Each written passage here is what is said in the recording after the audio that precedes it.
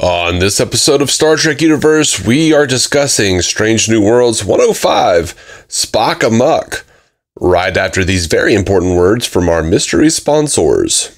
Amok, amok, amok, amok. Amok you. Fair.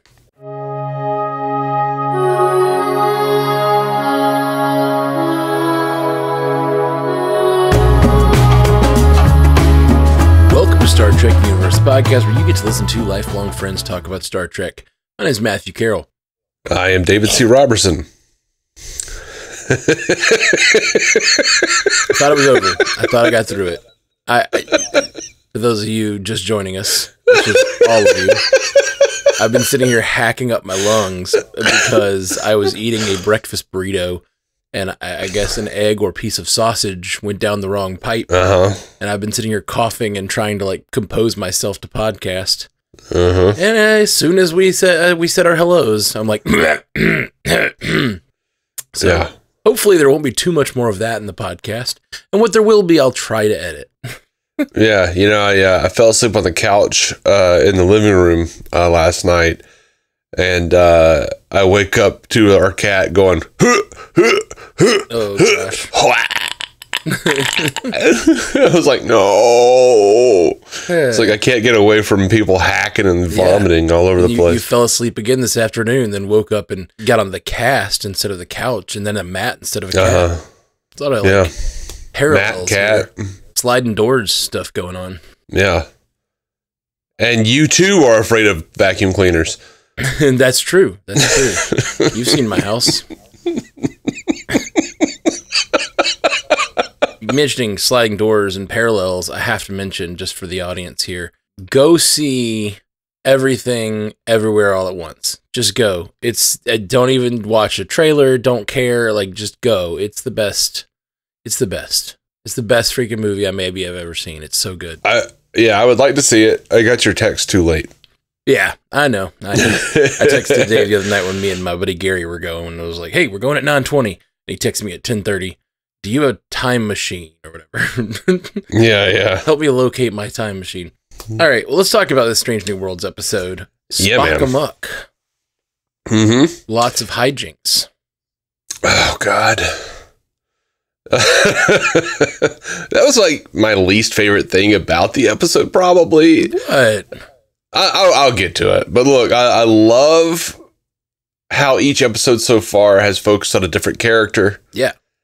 And I feel like Discovery could learn something from this show. They are already succeeding where Discovery has taken, 4 years and not done nearly as well in developing their characters. I'd push back a little bit. I mean, I think I agree with you. They don't do it as well as quickly. But I mean, I think there are a number of well-developed characters on Discovery. I know that we kind of joke about, and it's somewhat true. I think they're not doing it as well as they do it here. But Stamets, for instance, is a character that I really care about. Culber's a character that I really care about. I don't know. A lot of the Tilly, they've done a good job, but it's taken 4 years. Yeah, and I do think they're doing it much quicker and more intentionally here.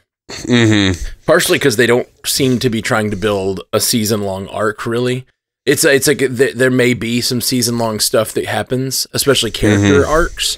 There's not a galactic ending threat that's on its way, and I think this is where I don't know. Maybe it's just where Star Trek thrives. I don't know. I dig it a lot. I mean, yeah, I don't know. Loving the dream sequence on Vulcan. That was pretty perfect. As far as I could tell, it looks like they took the set from Amok Time from the original series and just put it there and gave it cinematic lighting instead of that perfect even television lighting from the 60s. Yeah. And I was very impressed with that. To me, that was, part of the thing where I was like, this is what I've been talking about, where you could just grab that aesthetic and light it a little differently, and suddenly it looks dope as shit, dude. Yeah. Great moment. I was the Vulcan people standing there with their, I don't even know what they're called. Bethany called them the Doonut Bells. it's the doing it bells. Okay. Yeah, like the little racks where they like shake it and the bells go ding ding ding ding ding. Yep. During the marriage ceremony or whatever. It's them doing it bells. And then later when T'Pring and Spock are in their quarters, they have bells that they ring, and she's like, "It's more doing it bells." That was funny. That's great. I was gonna say that it makes you could call them wedding bells. That's doing it bells, wedding ceremony bells. But those ones in the bedroom are definitely doing it bells. No, it's doing it, and is now doing it. Vulcan, very complex race. If it's a wedding, then maybe they're wedding bells, but they're also doing it bells. And then, like, when you're in the bedroom, it's definitely doing it bells. Depends on the pitch you're ringing. It's like Chinese, where it's a pitch language. Yeah. And then, you back to the planet's surface, and now it's time to call Caliphie. And that's going to be fighting bells, them fighting bells. But that's still kind of doing it bells. Yeah. You're doing it. You're getting down to it. Go with the Nike aesthetic. You slitting some throats. All right. So yeah, I don't know. You said you didn't like the hijinks. I even liked the line about the hijinks, but I liked the fact that this episode is pretty. There's no danger really in this episode. I mean, there's how many episodes have we had of Star Trek lately that haven't had the danger of death? You know what I mean? And like. Even in all the series, a lot of times they have to have that moment of like, oh, but watch out. Now now the game we've been playing is going to kill everybody if we don't solve it. This was just like, and I understand there was the threat of, this race not joining the Federation, but like that was kind of treated pretty lightly. It wasn't treated as like an existential threat. I don't know. It just made it an enjoyable episode. Yeah. When I say hijinks, like, I specifically just don't really care for Freaky Friday, for that trope. Oh, yeah. And there's only been, like, one time that I liked that trope, and that was on Justice League Unlimited. When Flash and Lex Luthor swapped, and Lex Luthor was like, well, on the bright side, I can at least find out the true identity of the Flash. And he goes over to the mirror and takes off the mask and goes... I have no idea who this is. That's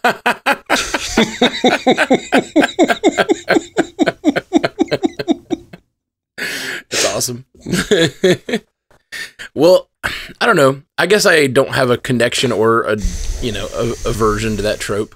But I enjoyed it here. I thought it was used to good effect, like in their relationship, but also in the, like, whatever, making the hijinks of like T'Pring trying to solve Spock's thing and Spock trying to solve T'Pring's thing with very little knowledge or the skill set to do so. Made them both respect each other. I connected with the entire idea of just like trying to make a relationship better by really seeing through each other's eyes. I think it was done in a very light and silly way here, but like I dug it. Yeah, they didn't do it poorly. It wasn't a bad Freaky Friday. Yeah. I thought it was okay. And it was an enjoyable episode. I didn't have any real big problems with the episode, honestly. We always call it a Freaky Friday situation, and that's like, where does this concept come from? Surely Freaky Friday isn't the first to do it. I don't know. Surely there's like an older science fiction or like I don't know, like a Greek myth or something. Like I feel like this has got to be like an idea from the past. If Freaky Friday really came up with it, like that's very impressive. No, I don't think they did. But hold on, I'll look. When did Freaky Friday come out? Okay. Well, this is a Star Trek show. All right. The original film came out in 1976, which means we should be referring to it as a Turnabout Intruder because the original series did it before Freaky Friday did it. Well, there you go. So we'll call it a Turnabout Intruder, which is not fair because I hate Turnabout Intruder. It's a terrible episode. Oh no, it's funnier and clearer to call it Freaky Friday. I was just curious, where that came, where that trope comes from, where in media or literature that was first used. I mean, I doubt Turnabout Intruder was the first to do it. Right. Me too. I feel like I'm not remembering a Twilight Zone episode or something, you know? Mm-hmm. But I mean, it's got to be in literature somewhere too. And I'm just not. It's not in my not in my cultural Rolodex in my brain.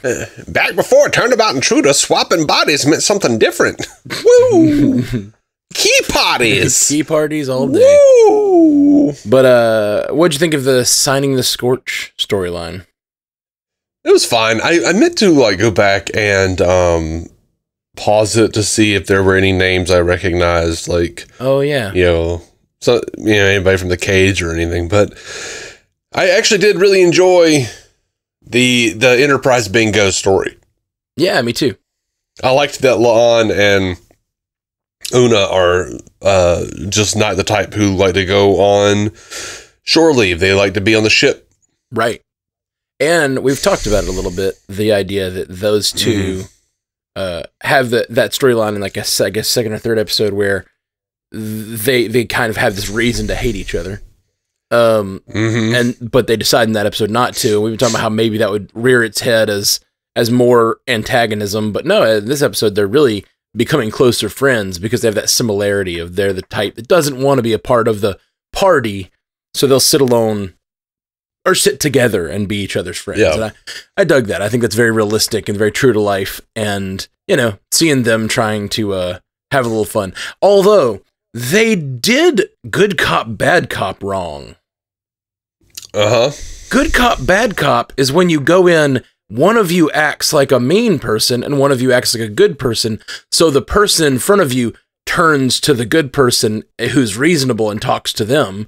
And they're willing to give more information because they see the threat of the other person. Yeah. But they separated them in two separate rooms and they said, I get good cop, I get bad cop. And then they interrogated different suspects. That's not how good cop, bad cop works. Yeah. But I think they wound up swapping at some point as well. Did they? But maybe not. I don't know. I don't think so. I think they combined the whole thing into one room, but I think they did good cop, bad cop wrong. Maybe I'm wrong. Maybe they did swap. If Enterprise Bingo is just a list of things you have to do, that's also not bingo. It's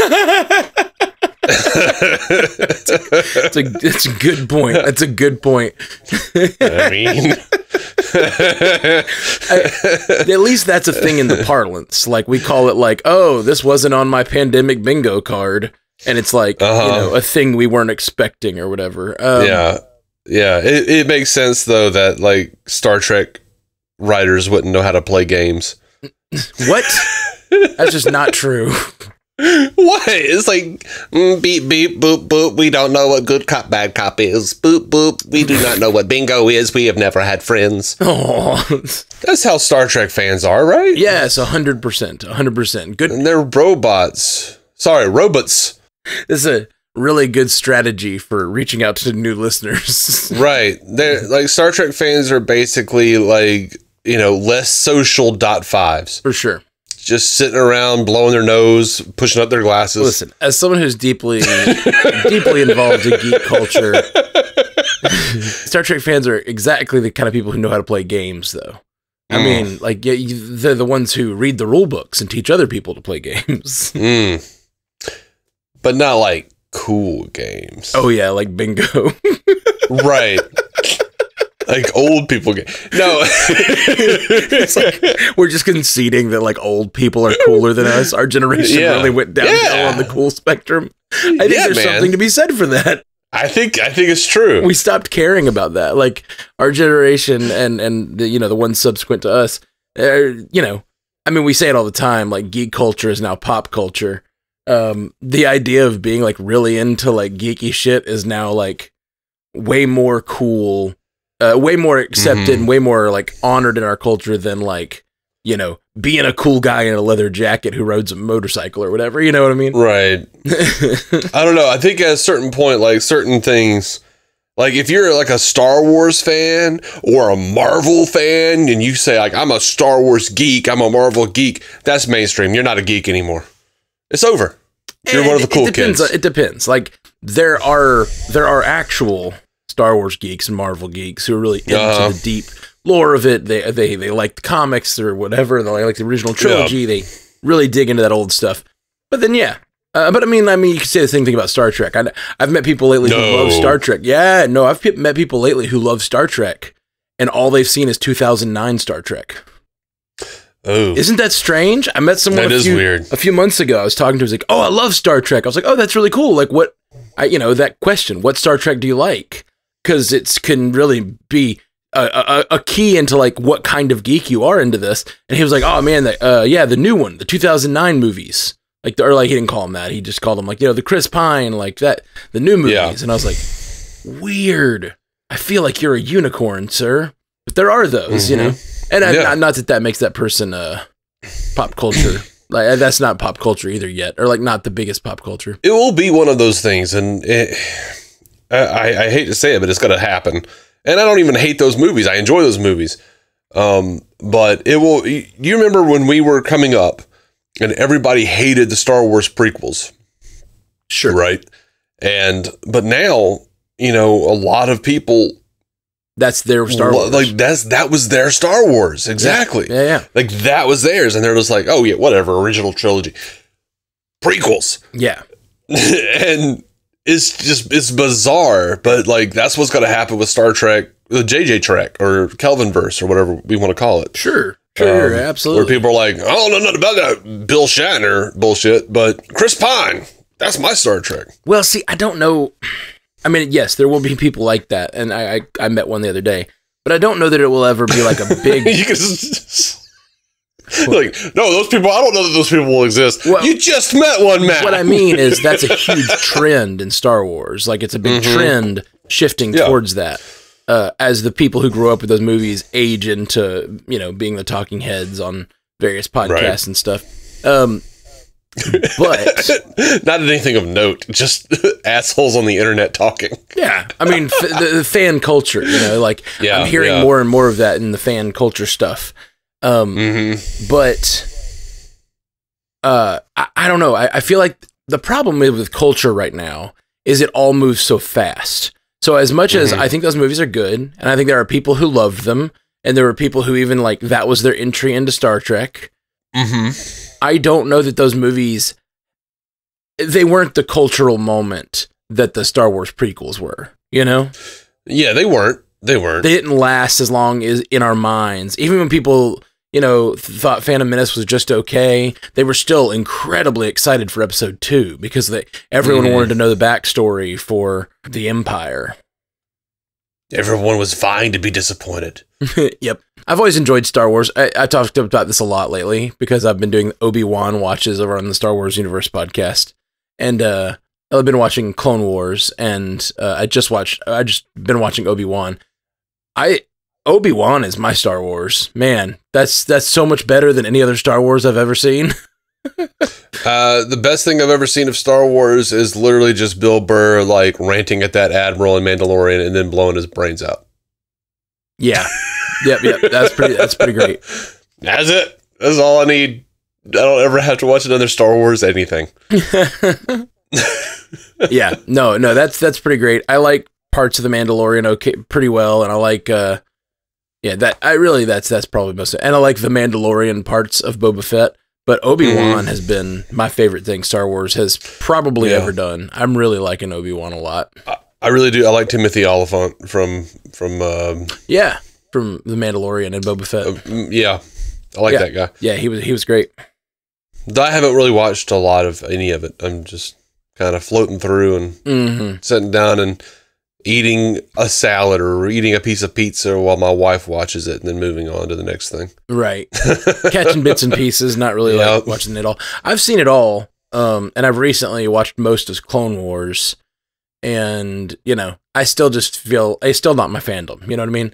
But I think that Obi-Wan is, the best, for me, it's the best show they've done, because it's just so, they're actually, making a show where I care about the character. He's a character that has a great failure in his past, the failure of Anakin, and they're really making him a character on the show instead of just being hey, it's Star Wars, you should like it because it's Star Wars. It looks doesn't this look like Star Wars? That's how I feel about most of the Star Wars I've seen. And It's like fine storylines, and it just looks like Star Wars.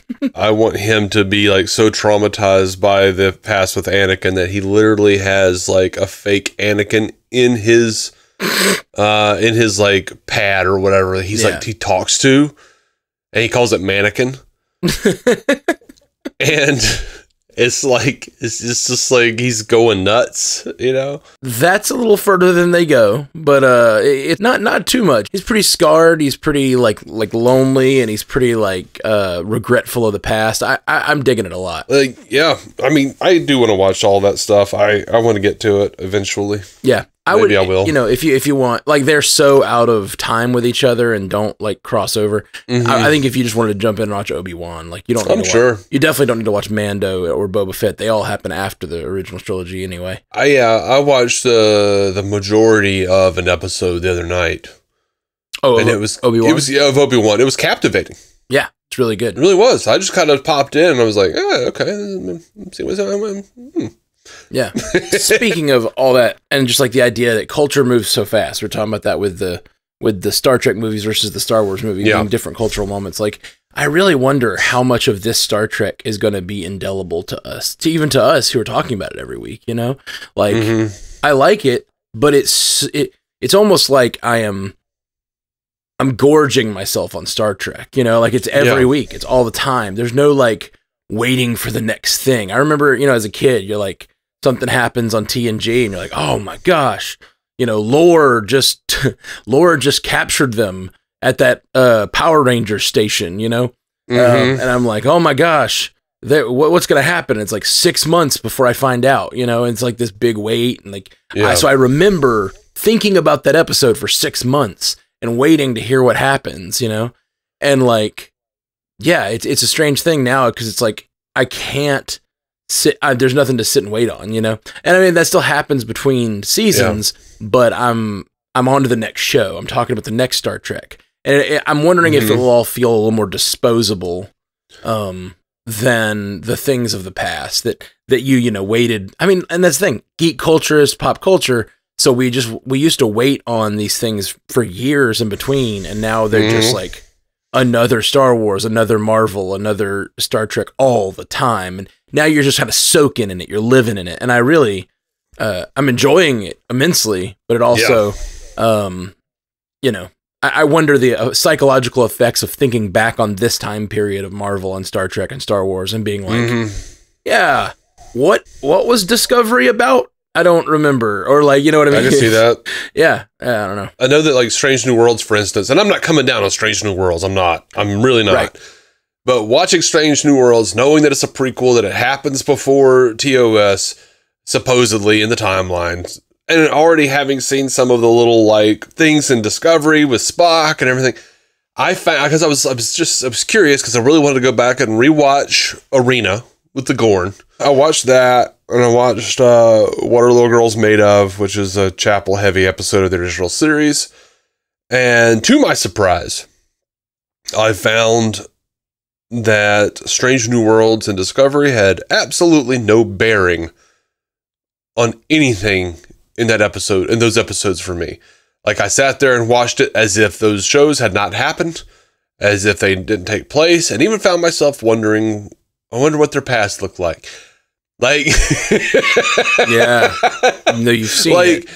It's just, there's like a disconnect for me. And that might be just because I'm an old geek. I'm almost 40 and I grew up on the original series, and I always thought, like, I wonder what that looks like. And I'm not seeing the connect between Strange New Worlds and the original series. So, like, just because it's new, you know, maybe it's because in some part of my brain, I don't consider it part of the same actual universe. Right. Like, there's like some sort of like, it might just be because it's new. I don't know. Because when I watch the original series, I still don't think of Enterprise like coming before it at all. Like, I'm just like, yeah, because when you watch like those old episodes of the original series, like, you know, it's all like the way they talk about stuff outside of the Federation. It's like Firefly, dude. It's like, yeah, and stuff in the past. Just like, oh my God, that sounds so primitive and weird. So, there's some kind of disconnect for me, and it might just be because original series is what I knew first, and sure, I think I might just... There might be a disconnect for me after DS9. Like, I think somewhere around the end of DS9 is where I just go, like, I don't really remember stuff from Star Trek after that. To answer your question, like... Man, that's a ways back. I'll watch it and I'll enjoy it, or I won't. But I'll. Well, see, and that's what I don't remember it. I'm wondering. Like, I think that, and this is particularly pronounced with Strange New Worlds because I don't think it's supposed to be the show you think of as like this epic. It's not an epic so far, at least. It's very much a episodic show that feels like you can throw it on and enjoy it. Which is what TNG is to me, or a lot of DS9 is to me. Like, I can turn on any episode at any point in the run and enjoy it. DS9 for me, there's like the Dominion War stuff that is very important. But even the Dominion War stuff, they do a good job of keeping it episodic enough that I'm just like, I'm going to throw this on and watch it anytime. And that's part of the reason I remember it is because I've seen those episodes a lot of times. Right. I think they're trying for that with Strange New Worlds. Discovery does not feel that way at all. It feels like you need to sit down and watch a season of this and to really understand what, all the characters are going through and their emotional states and stuff. And that's just not what this show is. And I'm excited about that. I think that this could be that thing that we we could rewatch over and over. But the problem is it seems that there was news this week that they're like really planning to have something come out every week on Paramount Plus of Star Trek. Yeah. And so I'm like, when will I rewatch this stuff? When will I feel hunger for Star Trek again? Lord, when? Right. And I don't want to feel hunger for Star Trek. I'm happy to be in it all the time, but it makes me wonder about the connection I will draw to these episodes when I don't need to revisit them. When it's just like, oh, that's Star Trek that passed through. It's like passed through me Star Trek food, Yeah, I love the idea of a Star Trek fan who's sitting around complaining that they're hungry for Star Trek, and then when they get nothing but Star Trek, they say, I miss the hunger. See, no, absolutely. And that's why I'm saying, I'm not unhappy that it's here at all. I'm very happy it's here. I'm wondering about how it affects my enjoyment and how it affects my thinking of these things as epic. Like, thinking of these things as, like, the biggest thing going on in media right now for me. I mean, I even felt that way with like Doctor Who, a few of those seasons. Like when the 50th anniversary stuff happened and they had like 3 doctors interacting and it's like all that stuff. I was like, this is huge. This is so cool and huge. And I haven't felt that way lately. And now there are shows like Moon Knight recently. Like at the end of Moon Knight, I cared immensely about what was happening internally in that show. And even Discovery, I cared a lot about the 10C, but I'm wondering, like, what will I think back on that season as something that was like a moment in my life that I remember? I don't know. Anyway, that's more of a philosophical discussion that I'm sure will continue. Let me run back to Amok time and quote Spock, or paraphrase Spock. Wanting is not so pleasurable thing after all as having. Or having is not so pleasurable thing as wanting. Yeah. Wonderful line. That's the way we could look at it with Star Trek. Like, oh God, we have Star Trek every week. I kind of miss not having it for a minute. Giving us a break. I do really enjoy, and that's what Marvel's been doing lately. Is like for a while they did it every week. There was something, and they started doing these like 2 months off, and then you come back to a show, and I'm like. I like Miss Marvel starts this week and I haven't had anything Marvel in a month and I'm like, yeah. Miss Marvel, let's do it. Let's find out what Miss Marvel's about. I think there's a part of me that's like, we have all these shows like Doctor Who, like you mentioned, we have Star Trek now doing this again. We have Marvel, we have all this stuff. And I really just, I feel like these things will never end. Because they're all franchises, and I'm like Data now in Picard season 1. I long for death. I just want closure and an ending. I want the end of the story, and then no more. part of me, you know? Right. Like, Well, and I think you can get that. They did that with Marvel, and I'm really appreciative of what they did with Endgame. They did an end to the story. Not the end of the world. The world still exists, but that is the end of a 10-year arc. And like maybe Star Trek needs to start aiming towards that kind of stuff, where like make some of these shows have some interesting crossover material, some interesting like Section 31 stuff that's going on, and tell elements of the story maybe on different shows, crossover stuff. That's always exciting, like they did with the CW stuff. And then give me endings, you know, give me character deaths, give me like resolutions instead of always continuing. But then again, I'm the guy who like, you know, Rios had his big leaving of the show last in Picard, and I was like, but I wanted more Rios, you know, but that's the thing, that desire of wanting, it's the wanting rather than the having, you know, it really does. Death hurts in a TV show because you want more of that thing, and it's over, and it makes it feel valuable. Those Rios episodes, I mean, thinking about it right now, I care more about those early Rios episodes now that he's gone. Like, I'm like, if I want to see Rios, I am going to go turn on that first season and watch like all those versions of Rios holograms running around the ship, you know? Like I can feel it in myself, feeling sort of value to those episodes that I did not have before. Just like Book's death in Serenity gives a lot of you know, retconned meaning to the Firefly. Yeah, absolutely. All the deaths on Serenity really give meaning to those characters and make me passionately long for more of those characters and make me care about them on a rewatch more. So maybe that's what we're saying really is we need people to die. Well, we need intentionality of closure, you know? Yeah. And that happens over time. We need directionality, we need intentionality. Like Voyager. Voyager's a good example of this. They were heading home. So even and DS9 the same way, there's the Dominion War. You know, it's like the Dominion were mentioned in the first season, and then they sort of like slowly drip them in, and then it becomes this big thing. What's the first Alpha Quadrant or Alpha Beta Quadrant race to encounter the Dominion? I don't remember, man. Ferengi. they think they can. I think it's like Quark or the Nagus like find out about the Dominion, and they're like, oh, maybe there's a whole bunch of people we can sell things to. Like that's the whole thing. I do remember that episode. I didn't realize it was the first one. Yeah, first mention of the Dominion. It's like that's in the first season, and then like they slowly drip it in, and it becomes this war. And it's like the directionality of the prophets and Cisco as the emissary and like all that stuff. As much as, but still being episodic and fun to watch, but driving towards a bigger themes and arcs. And I guess we kind of have that with Pike and his trying to understand his own mortality in this very interesting way. It does. It does serve to rob us of a certain amount of stakes between that being a prequel and between knowing like what his fate is and him knowing what his fate is. But I mean, whatever. There are plenty of other stakes. Yeah, and I guess zooming out with Discovery, we have the sort of reestablishing of the Federation is very interesting.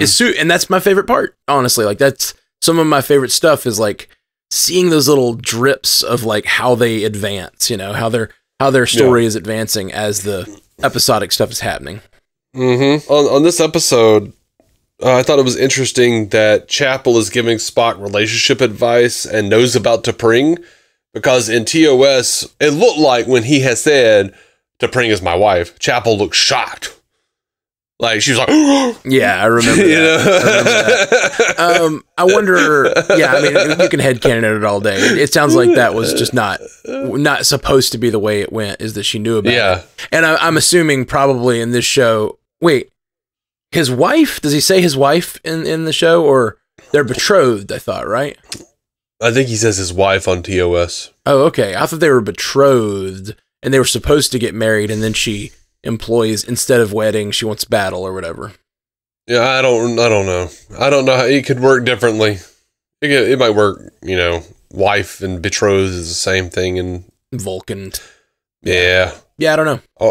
Or maybe they're just betrothed and he says wife, so it's another instance of TOS not being, canon with itself. Well, he said wife for shock factor. Well, it's the same episode, so then they go on to... Yeah, so it's like, I know. I don't know that it's a canon. He said my wife, and then they come back from commercial, he's like, well, we're engaged. Yeah, exactly. That's like, that really is what happens. Like, that's weird. It's like they did that just to get that reaction from Chapel. Uh-huh. And maybe that's the thing. Maybe like to headcanon it, like she's like, wait, that happened already? What? How did we not know this? You know what I mean? Like, I am shocked. It's been like 10 years. How do you not? What? I thought you just y'all just called it off or something. By the way, I will say this, and I can't believe I haven't said this before in this episode. I am officially, and I didn't think this would happen. I am officially now. I like this version of Nurse Chapel more than the original series. Oh wow, that's huge. That is huge for me. That is really huge for you. Spock still Nimoy all the way, but wow, that's huge, dude. That's a big. I do really like this Nurse Chapel, and this episode with Nurse Chapel and Ortega. Like, we got these little duos this episode. I mean, obviously T'Pring and Spock switching bodies is and them working as a team to fulfill each other's things. I thought that was. I wish there'd been a little more communication between them. Like, hit your communicator and ask questions or something. Like, it seems a little weird. They sent them in opposite directions. Well, anyone who's been in a long-term relationship knows you have to work together to fill each other's things. Indeed. It's a team effort. I'm Dave and I'm 12. And then you get Ortega and Chapel. And is it just me, or she mentions she's bisexual, correct? Chapel? Yes. Because she mentions a female. She had a fling. A lady that she had a fling with, and then she mentions we see her on the date with the dude. I mean, like, maybe they're just friends, but I definitely got vibes of Ortega and her maybe having like a little bit of a connection. Yeah, I didn't see that. Really? So far. Oh, I did. I just call it their friends. Regardless, I enjoyed them a lot.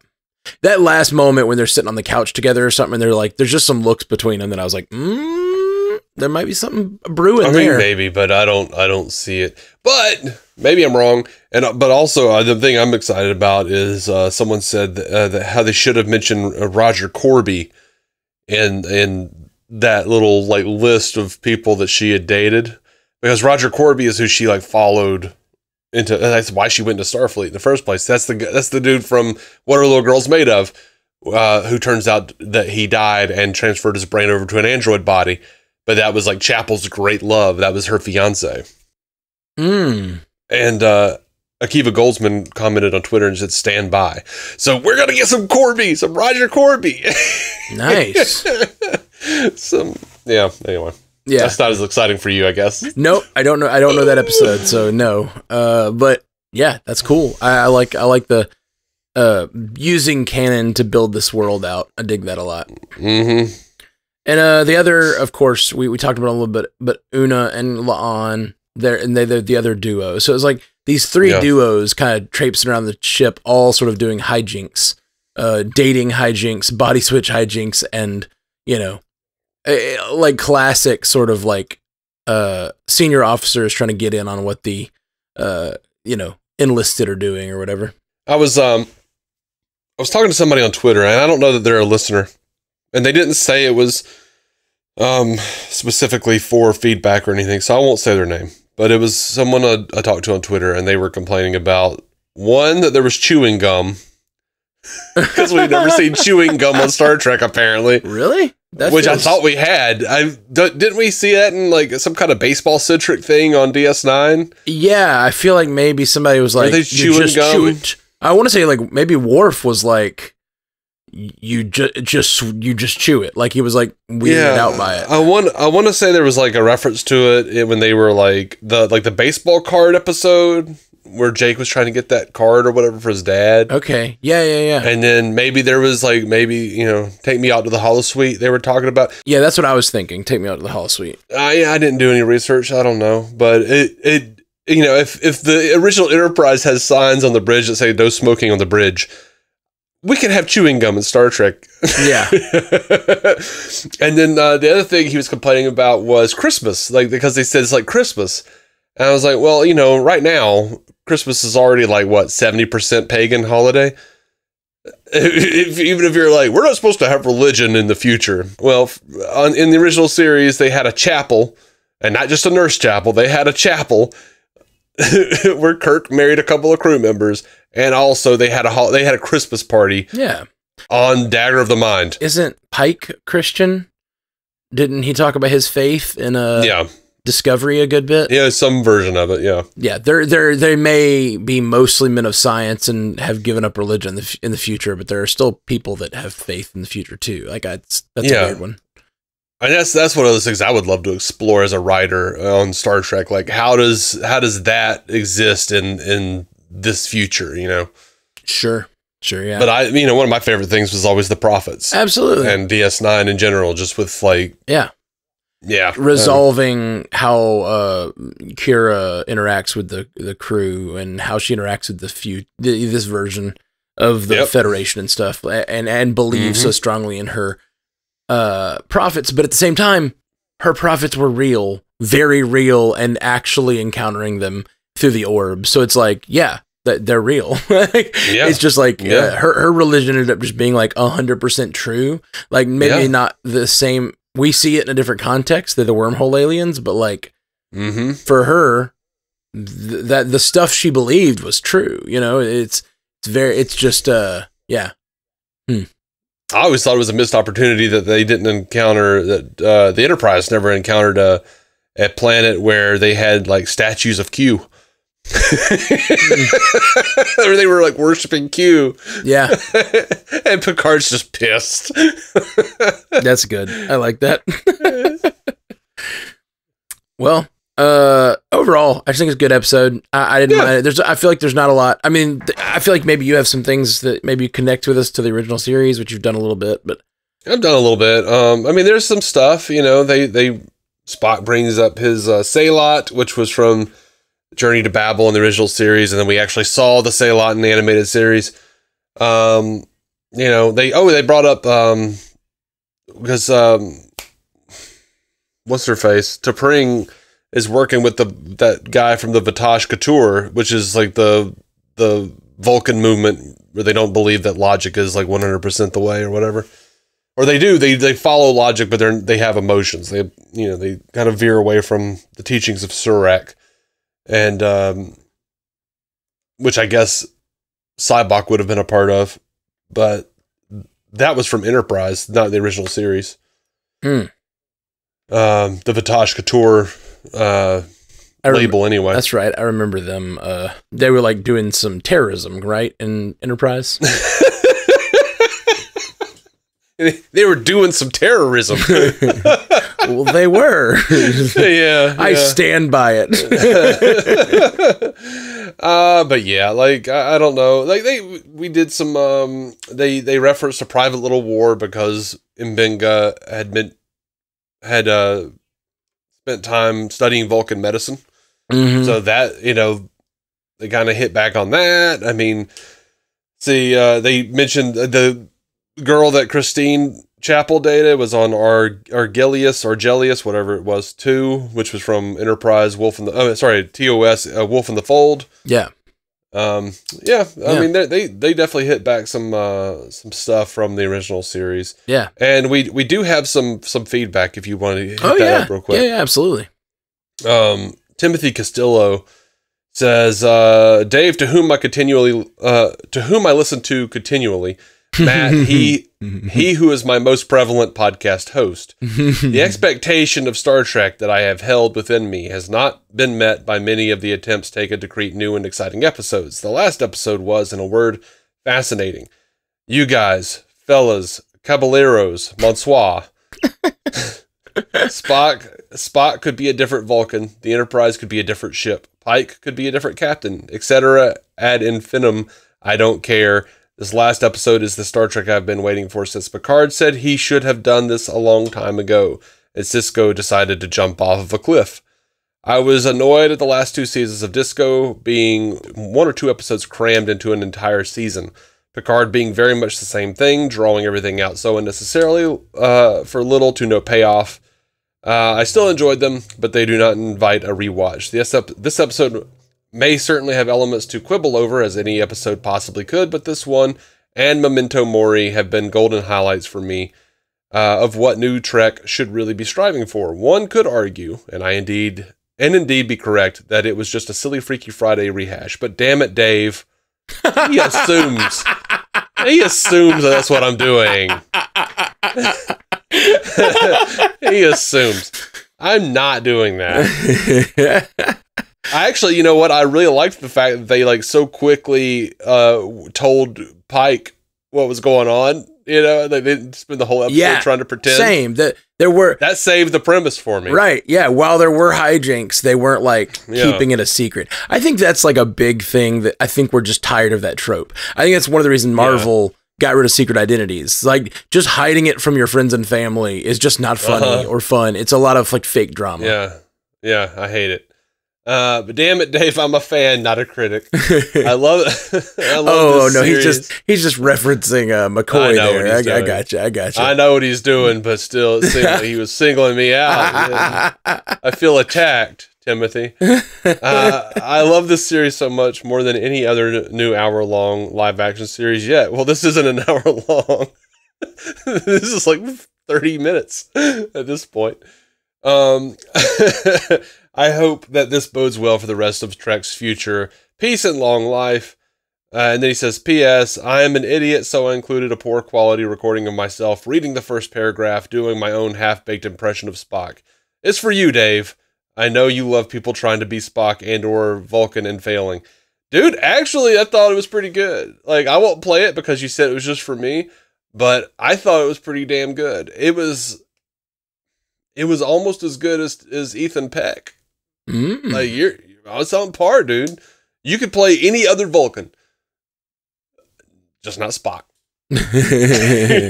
But I would have told Ethan Peck the same thing. Thanks, Timothy. I dig that. That feedback was great. Yeah. It's funny that he brings up so many of the themes that we've actually talked about on this episode that seemed like they were, sort of rabbit trails or whatever. But it's really true that I think this show is hitting on this sort of like rewatchability that Star Trek hasn't really had lately, and that I think this is a show that Star Trek is, I think, going to be a little more indelible, even if just because it's that much more rewatchable. You know? Yeah, I dig that. I agree with that. Good thoughts, Timothy. Yeah. Stu Little, and this is from last week, or the last episode as well. I have learned from past mistakes, to include the name of Stu's subject line. So he named this one Gornhub. I just got that, sadly. I think it was hearing it out loud. I got it. I saw that title in the email and I was like, Gorn Hub. Was there a hub in this episode? Like, I was like, that was more of a Gorn ship, but okay. I get it now. Sorry, Stu. Sorry for being so thick. Well, that sounds like something that you should say, don't apologize for being thick. It's Gorn Hub. Everybody's thick on Gorn Hub. You know, like that's the trending kink, you know? The thing. Oh, okay. Whatever. Yeah. Authenticity. Oh, is it authenticity? I don't know. I think you might be revealing too much about what the algorithm's serving you up there, buddy. No. I don't go to there. That's a bad place.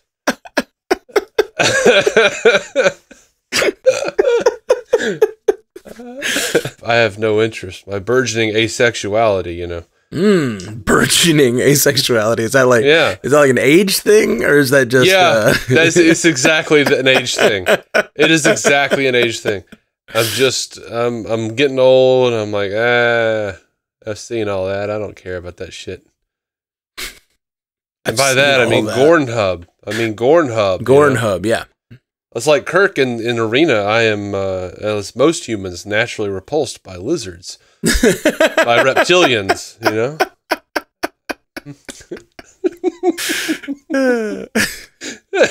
Stu Little. What does Stu Little's Gornhub have to say? He says, "Hey guys." That was it. No. Well, I've enjoyed every episode of the show so far, but I think this was the strongest yet. The Enterprise getting rocked and the crew having to play a game of cat and mouse with a superior force while also dealing with various other crises happening on board made for an eventful but pretty well balanced episode. I really like the unexpectedly more subtle depiction of the Gorn as they're being built up in a way that feels like how the Reavers were done on Firefly, and a bit like how early TNG tried to make the Ferengi kind of mysterious and threatening. Some other thoughts. What kind of hair products does Pike use that keeps his in place even as the climate controls are on the fritz? I would say the same hair products that Riker used on Generations when the entire ship crashed into a planet and his hair was still perfect. By the way, it's funny, Spock seemed to be sweating the most considering he comes from a hot planet. I really think sci-fi shows should avoid using plasma as a word for blood because it creates momentary confusion with the other meaning of it being a state of matter. Even if technically, yes, a plasma conduit could refer to a blood vein too. No, I'm good. I wasn't confused. I really like that. I'm definitely, next time the doctor has to stick me, I'm going to be like, can you find a plasma conduit, sir? Yeah. You don't want to know what they stick. I know that it's sort of out of character for a Federation helmsman, but Ortega's nervous interjections are pretty funny. Why is that blip so much bigger? Didn't our science expert just say that would crush the ship? Just asking, sir. Stu, I'm glad you're digging it, dude. I don't care for it. Yeah, I gotta say, I thought about your criticism of that last week, of that line, and I disagree with you because I think it's her being funny. Which is like, you know, she knows what it means. She's just panicking. She's like, there's a big, why is there a bigger one? You know, like, why is it bigger? Yeah. What does it mean that it's bigger? Like, she doesn't want to believe it. It's that, like, same sort of disbelief that any character like that might have. What I was saying is, like, yeah, either she is horribly incompetent or she's just super obnoxious. Either way, I don't dig it. I find it funny. I like her so far. Yeah. And this episode particularly, her teaming up with Chapel was a lot of fun. Yeah, makes sense that you would find obnoxiousness funny. Yeah. I'm friends with you. I mean, you're friends with me. Yeah. I like how you heard that. I got to the joke you set me up for, and then you had to rush to try to beat me to it. Yeah. That's right.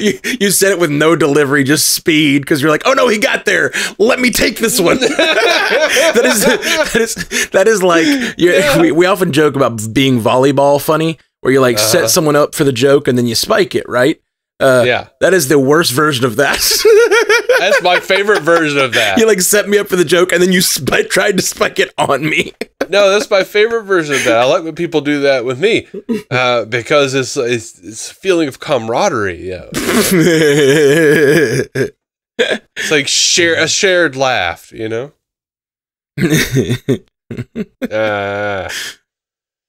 Anyway.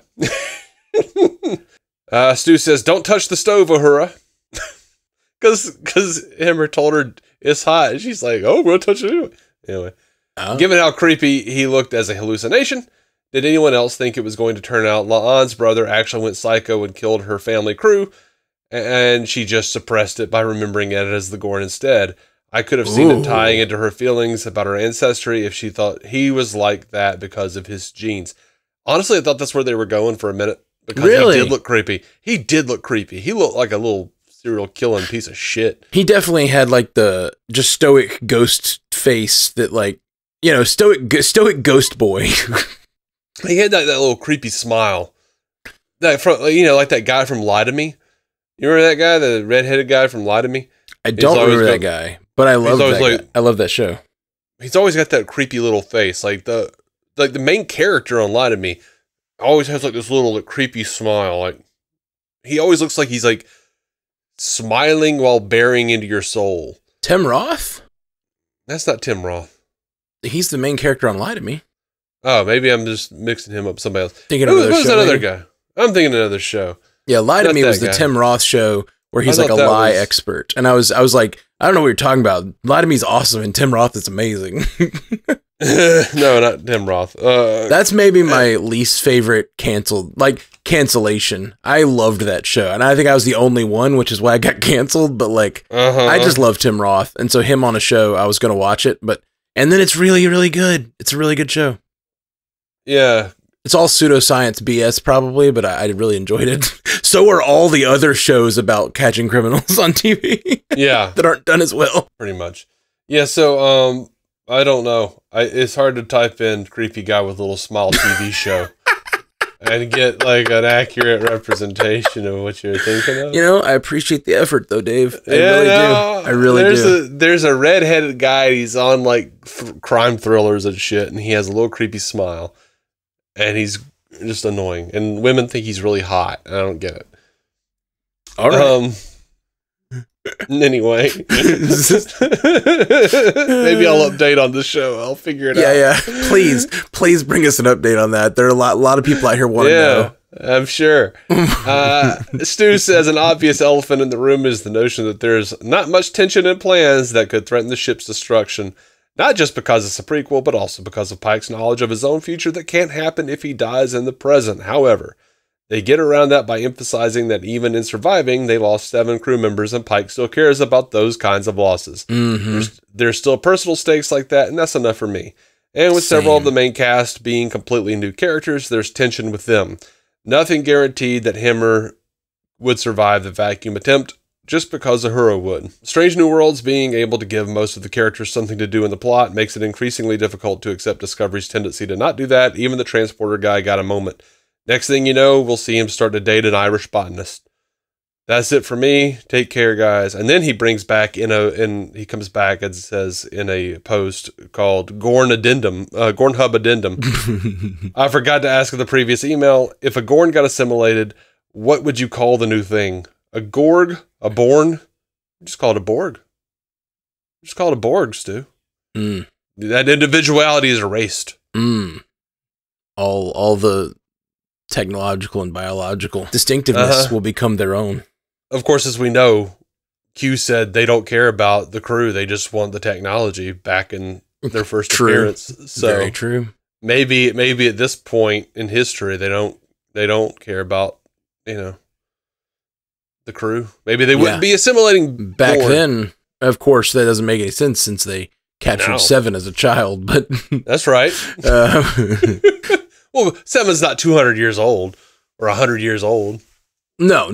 But Seven's childhood, I think, was before that line in TNG.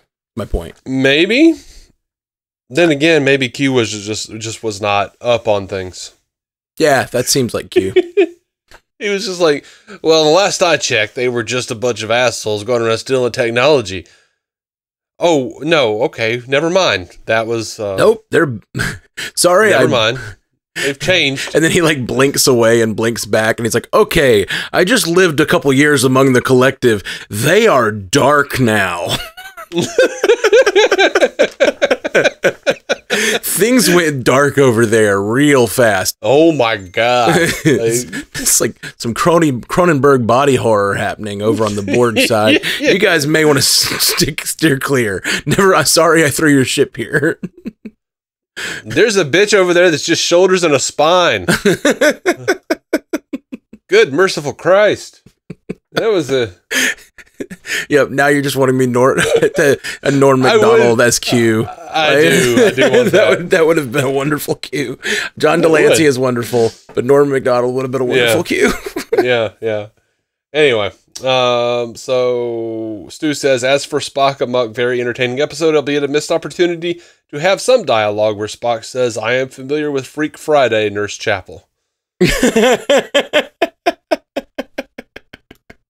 Is Freak Friday another thing that they do among the ensigns? I would hope. My God, I hope. Like Casual Friday, you know? Uh-huh. Like every Friday, you just get you tweak your freak. Yeah, you got. If I understand it. Whatever tweaks your freak, man. My favorite joke this episode was Spock saying, she says, "What are friends for?" And he goes, "What are friends for?" Like in a great delivery of that joke, just a really great delivery of that joke. And then she says, "Oh no, Spock, it was a rhetorical." And he says, "I know. Humans are almost as easy to tease as Vulcans."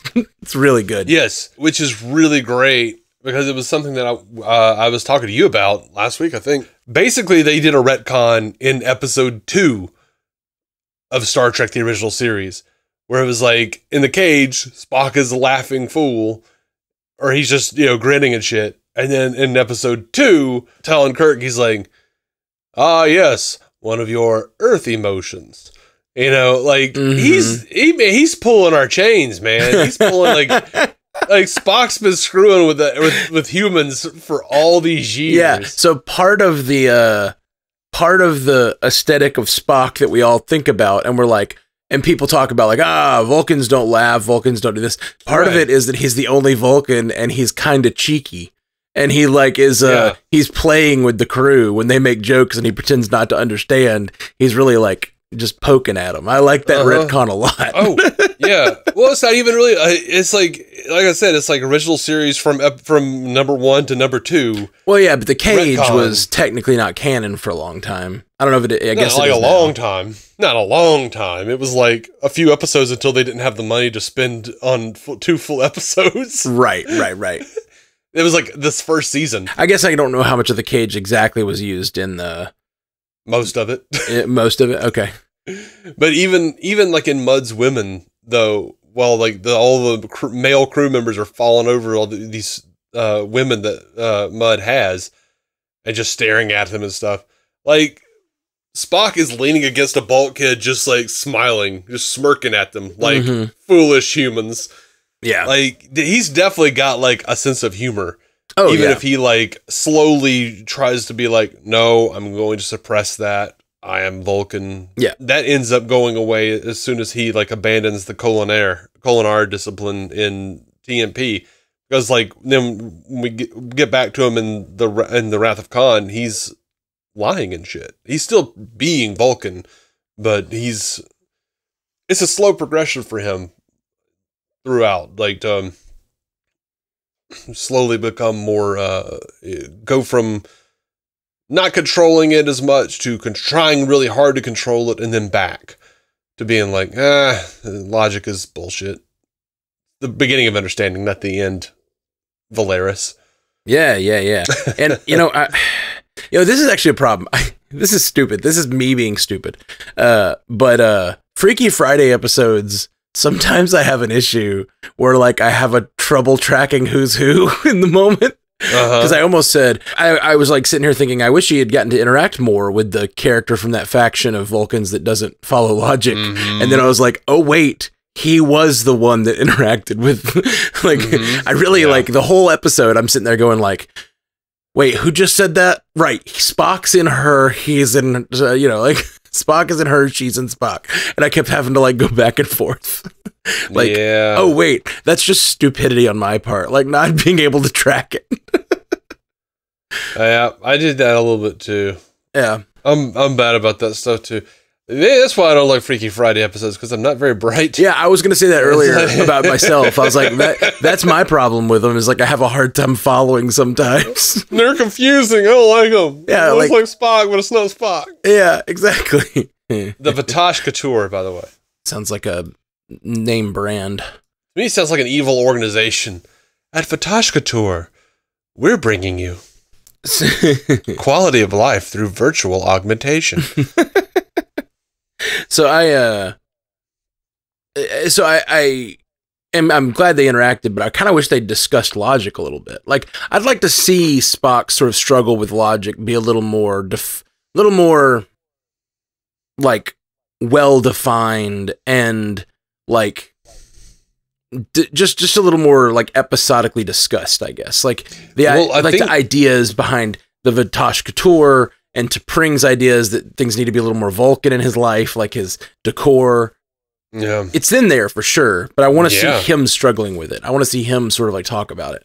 I mean, he literally had a dream where she enacted the challenge ritual, Caliphie. Sure. Because he's not Vulcan enough. I agree, but that's not him talking about why. Like his own, like at this point, his thing is, I want to be more Vulcan. I am more Vulcan.